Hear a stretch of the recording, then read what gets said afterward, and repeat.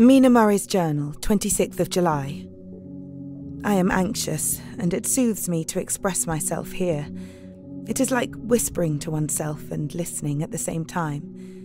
And there is also something about the shorthand symbols that makes it different from writing. I am unhappy about Lucy and about Jonathan.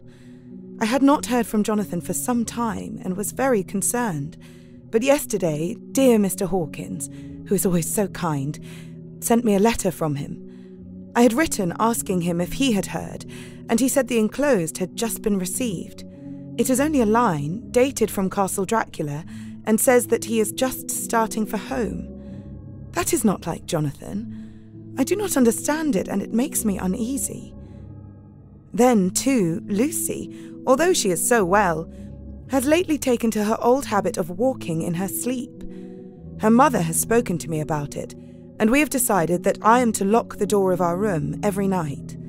Mrs. Westenra has got an idea that sleepwalkers always go out on roofs of houses and along the edges of cliffs and then get suddenly wakened and fall over with a despairing cry that echoes all over the place.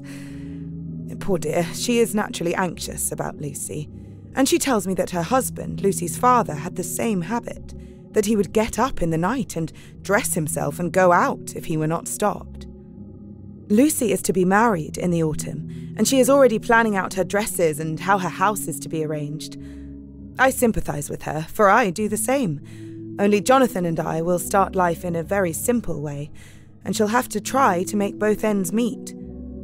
Mr. Holmwood, he is the Honourable Arthur Holmwood, only son of Lord Godalming, is coming up here very shortly, as soon as he can leave town, for his father is not very well, and I think dear Lucy is counting the moments till he comes.